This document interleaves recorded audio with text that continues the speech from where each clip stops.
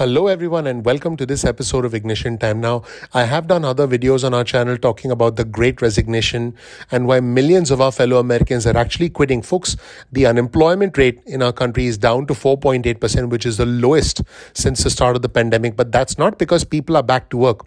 Think about this for a second. That's because people are actually quitting their jobs and potentially looking for new work. So, in this video, let's explore the 6 reasons why Americans are not returning to work. This is based on this article that you see on your screen from CNBC.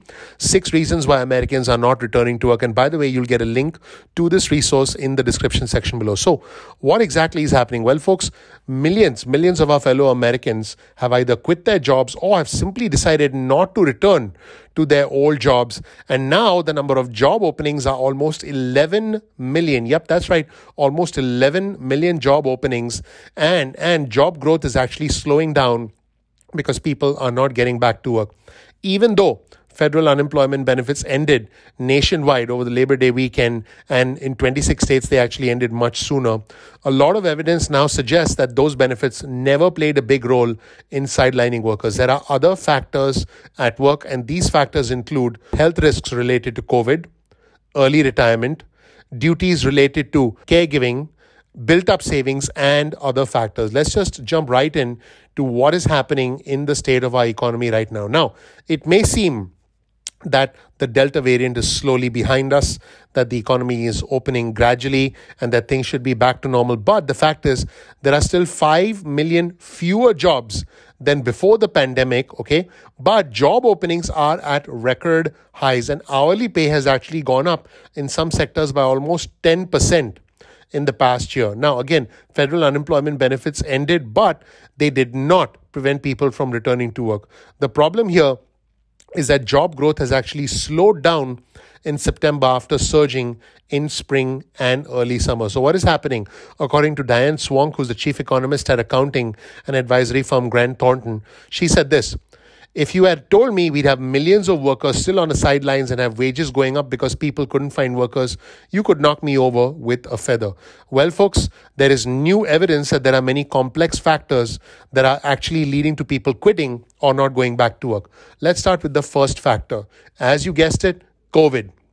Now, people are concerned about getting sick with this disease, and therefore people are not going back to work. There is a direct relationship between a surge in cases and people going back to work at restaurants. In other words, when there's a surge, people simply don't go back to work at restaurants. That's why certain industries like travel, leisure, entertainment, and hospitality have taken a big hit as far as being able to hire employees is concerned. In fact, job growth actually slowed down in August and September as cases were spiking because of Delta.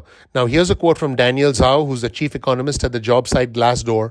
"The September jobs report is a reminder that the pandemic is still what controls our recovery. The pandemic is still keeping workers out of the labor force. In fact, 4.3 million individuals actually quit their jobs in the month of August. Frontline workers, in other words, workers who actually engage with customers face to face, who don't have the ability to essentially work remotely in front of a computer like some of us do. Frontline workers in sectors like restaurants, bars, and retail, they actually quit at the highest rates, and this is a direct result of the fear associated with in-person work towards the end of a pandemic. No one wants to get COVID from a customer who didn't bother to get vaccinated or didn't bother to put on a mask. In fact, job growth should pick up as the cases go down. But folks, it's too soon to tell because our recovery is uneven across the country. Now, second factor, early retirements. Early retirements have actually reduced the pool of available workers. Now, older adults are at a higher risk of severe illness and death from this pandemic. Now, they've decided to start drawing Social Security and live off their savings instead of taking a risk with their health, with their life at work. Grandparents have also decided to watch their grandkids because there are problems with childcare for working parents. Here's a quote from Aaron Sojourner, who's a labor economist and associate professor at the University of Minnesota.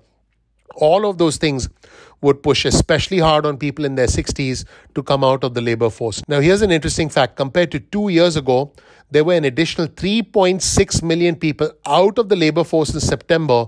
In other words, these are people who are like, I don't need a job right now. In fact, people aged 55 and older account for 89% of the increase of people who are not looking for a job. In other words, older individuals are like, well, I'm done working.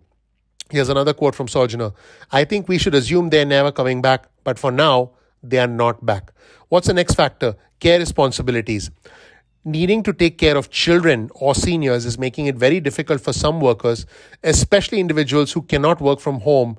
It's making it tough for them to return to work. Now, many schools have reopened for in-person learning, and this honestly makes things easier. I have a 6-year-old son, and he's back in school, so this is a good thing. But the problem is, when there's an outbreak and it leads to a quarantine or it leads to remote learning, that puts a lot of pressure on parents. Here's a quote from Daniel Zhao. That uncertainty will make it difficult for workers, especially in frontline jobs. Now, there are 336,000 people right now who said they are not working because they have to care for someone who is sick or elderly. In fact, in September, there were a total of 1.8 million people not working because in total, this is the total throughout the country, 1.8 million people had to care for someone who was sick with COVID. And on top of that, there were 336,000 more people who said they could not work because they were caring for an elderly person. Pretty incredible if you think about this for a second. Now, the next factor, savings. People have more savings. Households in all income categories have been able to have higher savings during the pandemic. Number one, because of stimulus checks and unemployment benefits. Number two, because there was someone in the family who was working. And number three, there was no place to spend the money on. Now, cash balances were up 50% for the typical household in July 2021 relative to 2 years ago, according to the JP Morgan Chase Institute. Here's a quote from Fiona Gregg, who is the co-president of the institute. People might feel with an extra buffer on hand that they have a little more time to wait. They don't have to find a job at this moment. This is very interesting, folks. And also, it's very difficult to get people back to work. Here's another quote from Daniel Zhao, the senior economist at Glassdoor. Getting people back into jobs isn't something you can do at the snap of a finger.